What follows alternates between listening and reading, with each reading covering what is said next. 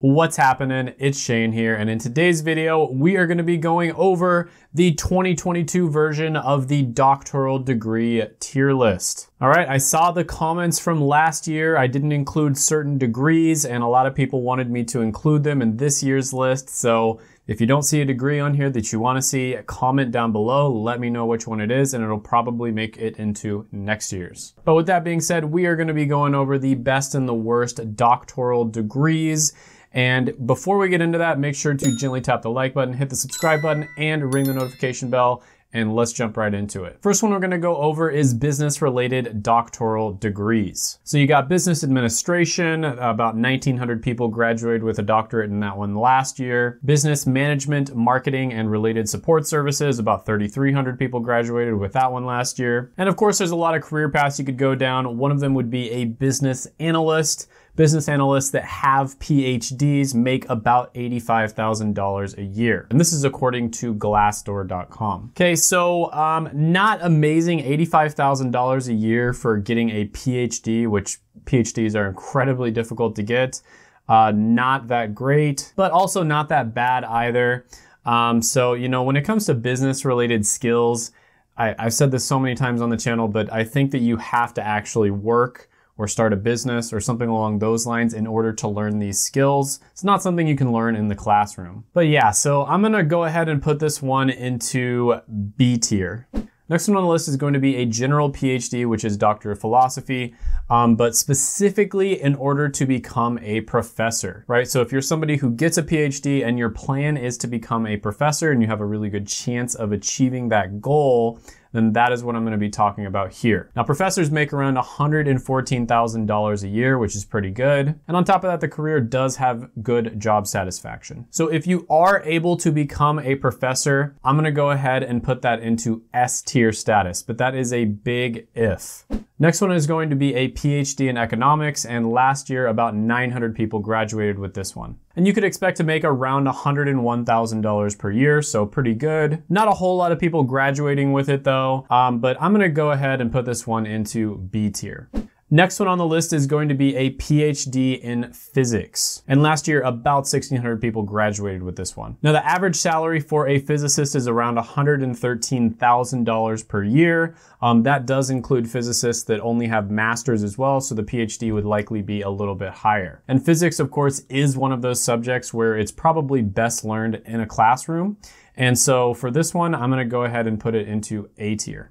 Next one on the list is going to be a general PhD that is non-STEM and also non-professor, right? So this would be something like getting a PhD in sociology, for instance, and then not becoming a professor. So the national average salary for a sociologist is about $53,000. That's of course very low for somebody who has a PhD. The difficulty of getting a PhD and the cost that you would likely accumulate, not only, you know, student loans, but also your time. It's really hard to justify this one.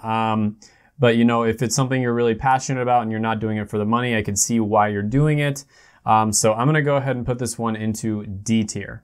Next one on the list is going to be an acupuncturist, and some people actually do get a doctorate in order to do acupuncture. And the average acupuncturist makes about $55,000. Those are the lucky ones though, because most acupuncturists are not able to find employment. So getting a doctorate in order to maybe make $55,000 a year, probably not though.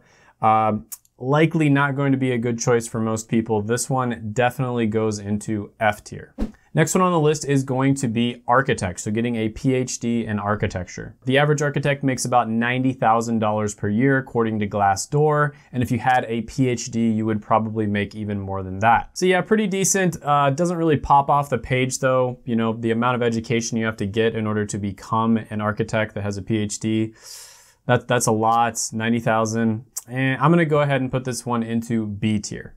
Next one on the list would be an art-related PhD, and so this one would be like becoming a musician. And again, this is becoming a musician and then not becoming a professor. Now, in very, very rare circumstances, like let's say you are a world-class guitarist, you've been doing it since you were a kid, and you know, you get an offer to go to like a really good school and work with somebody who's like the, you know, top 5 guitarist in the world. So in very rare circumstances, 0.01% of the time this might be worth it. But for 99.9% of people out there, absolutely not going to be worth it from a financial perspective, at least. So, you know, this one, musicians make about $46,000 a year. Getting a doctorate to make $46,000 a year and your job prospects probably aren't very good. Just not worth it. This one goes into F tier. Next one on the list is going to be chiropractor. And last year, about 2,500 people graduated with this degree. Average base pay for chiropractors is around $71,000 per year. That is not very good, especially for a professional doctorate degree. And the thing that's the worst about this one is it has some of the highest debt to income ratios out of any of the doctoral degrees. These schools are absolutely scamming people. It's a scam. So chiropractors might be making $70,000 a year and be $350,000 in debt. So if you can go to a school where you don't go deep into debt, a school that doesn't scam you, maybe this could be worth it for you, especially if you open up your own practice. So for that reason, I'm gonna go ahead and put this one into D tier. Next one is going to be dentist, which had about 6,300 graduates last year. According to Glassdoor, they make about 166,000, which is pretty good. They're also in healthcare, which does tend to be pretty stable. So yeah, overall, dentist is a pretty solid option. There is a lot of schooling. Dentists also oftentimes have to go very deep into debt. So many dentists will have, you know, $300,000 in student loan debt. And then if they want to open up their own practice, that might be another $1 million, you know, for a business loan. But if you're okay with delaying your gratification until you're like in your mid-30s, before you start making a lot of money and you get out of debt, then dentist can be a really good choice. So I'm going to go ahead and put this one into A tier. Next one on the list is going to be a lawyer, and they get a Juris Doctor degree. Yes, lawyer is a doctorate. Last year, about 34,000 people got their JD. The average attorney here in the United States makes about $112,000 a year. However, there is a lot of unemployment for lawyers. Many of them are not able to get a job. Also has some of the lowest job satisfaction out of all the jobs out there. And it seems to be rapidly getting saturated as well. Now, this is one of those careers that's high risk, high reward. There are lawyers who make tens of millions of dollars a year, and then there's other lawyers who, you know, can't even find a job. They can't find a gig, right? So if you're somebody who's very competitive, this might be a good one for you. But overall, the highest I can put it is C tier. Next one on the list is going to be an optometrist. And this is one where last year, I believe I put it in either C tier or B tier. And, you know, I did a lot of studying since then. I looked into it quite a bit. And I was wrong, okay? So I think because of the fact that people are spending so much time looking at computers, looking at TV screens like 11 hours a day. No, literally, look it up. I believe it's like 10 or 11 hours a day on average, looking at your phone, your computer, or your TV screen. Because of that fact, people's vision is rapidly deteriorating. It's getting way worse. And so there is going to be a lot more demand for the services of optometrists in the near future. So last year, about 1,600 people graduated with this degree. Not that many at all, so I don't think it's going to be getting saturated. And they make about $121,000 a year on average, which is really good. So yeah, this one, I am going to actually bump this one up all the way to A tier. Next one on the list is going to be an orthodontist, endodontist, periodontist, basically a dental specialist. They make about $220,000 a year, which is extremely good. And this is basically where you're a dentist and then you decide, you know what, I want to specialize in something, so you become an orthodontist. Really good money, very stable job. Again, it's even more schooling, more debt. So, you know, that is not great for everybody. But overall, if you can handle that, this one is definitely A tier. Next one on the list is going to be the degree that I got, a PharmD, in order to become a pharmacist. Last year, there were about 14,000 graduates who got a PharmD, and they make on average about $122,000 a year. So this is really good.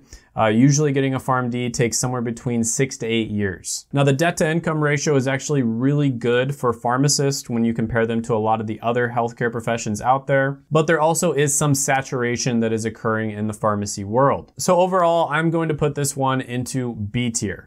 Next one on the list is going to be a physical therapist, a doctorate of physical therapy, or DPT. Last year, there were about 11,500 graduates. Now, physical therapists make about, on average, around $76,000 per year, which is pretty low compared to the amount of education that you have to get for this. However, I think the reason for that is because there are so many different people who want to become physical therapists because it has some of the highest job satisfaction that you see out of any of the careers out there. So if you're someone who doesn't care too much about making a lot of money, you're okay with just like an okay amount of money, but you really care about job satisfaction, I could definitely see why you would go for this. So overall, I'm gonna put this one into B tier. Next one on the list is going to be psychology. Now there's a few different degrees that you can go for. You could get a PhD in psychology, which is a little bit more research based, or you could get a PsyD in psychology, which tends to be a little bit more clinical based. PhDs do tend to make quite a bit more. So, they make around $88,000 a year, whereas clinical would be around $76,000. PhD also is a lot more schooling though. So, depending on which one you go for, this one can be worth it for you. A lot of people really love psychology. They're very passionate about it. So I'm gonna go ahead and put this one into C tier. Next one on the list is going to be a PhD in chemistry, which last year around 2,700 people graduated with this degree. National average for chemist salaries is around $97,000 per year. With a PhD, it would probably be even higher than that. So yeah, this is another one of those subjects where absolutely it can be worth it for you to pursue higher education, not only from a foundational aspect, like how much you are learning, but also it can be sometimes worth it from a financial aspect as well. So I'm gonna go ahead and put this one into B tier. Next one on the list is going to be a teacher, somebody who gets a doctorate in education. Last year, about 2,600 people graduated with a general education degree and 4,300 graduated with an educational leadership and administration degree. Now the national average for instructors is about $60,000 a year. If you got a PhD, you'd likely be making more than that. But with that being said, that's still pretty low for having to get a PhD. But one thing that's pretty nice about this is education degrees do have very low unemployment rates. So you will very likely be able to find a job if you get this degree. So overall, all things being equal, I'm gonna go ahead and put this one into C tier.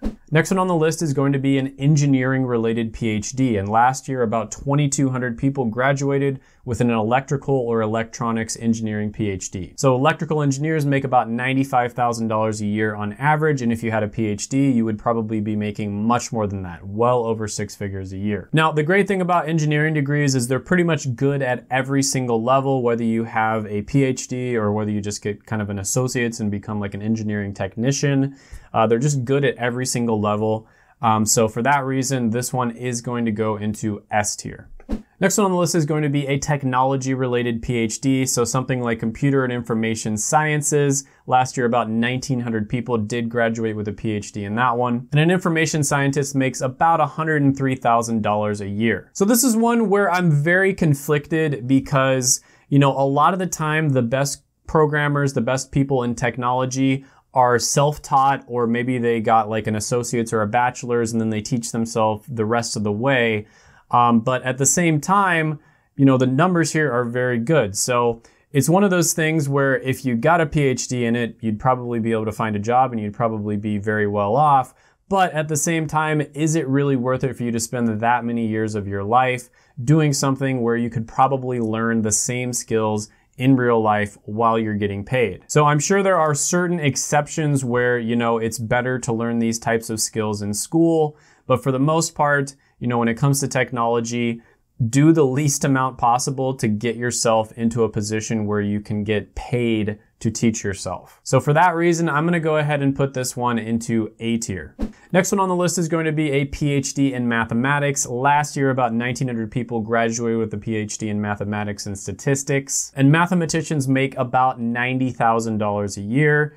You can become a mathematician with just a master's degree, but it's kind of recommended that you get a PhD. This is another one of those subjects where it probably is best taught in the classroom. So yeah, this one is pretty decent and it's going to just sneak into A tier. Next one on the list is going to be a veterinarian, basically an animal doctor. Last year, about 2,900 people graduated with this degree. and it's called a Doctor of Veterinary Medicine, which is DVM. Veterinarians make about $93,000 per year on average. That's pretty decent.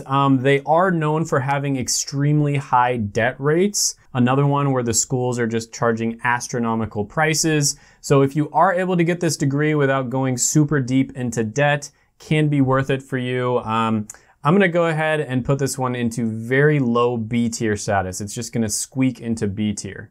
Next one on the list is going to be a Doctor of Nursing Practice, or DNP. This is going to be a doctorate level nurse practitioner. And last year, about 3,500 people graduated with a nursing practice doctorate. So nurse practitioners make about $121,000 a year. If you were to get a doctorate, you would probably be making more than that because generally nurse practitioners only have master level degrees. So this one is definitely going to be S tier. Maybe the best one on this entire list. Couldn't get too much into the details on this one, of course. Other videos on my channel, I get way more into the details, but this video would have just been way too long if I did that. So really hope you enjoyed it. Check out my other videos right here. I made them just for you. Go ahead, gently tap the like button, hit that subscribe button, ring the notification bell, and comment down below any thoughts, comments, criticisms, etc. that you have on the video, and I will see you next time.